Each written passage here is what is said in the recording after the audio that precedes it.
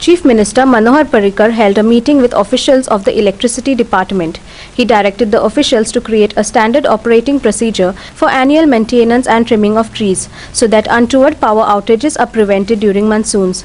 It was also decided to hold division-wise meetings from July onwards with concerned MLAs to understand and resolve local power supply issues.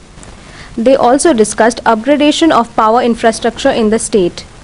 Parrikar also held a meeting with senior police officials. He directed them to take steps for ensuring safety of commuters and take action on traffic violations.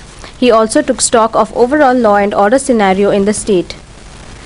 Later, the Chief Minister also held a meeting with officials from the Education Department. They discussed about various matters of school, technical and higher education, including vacancies in the department.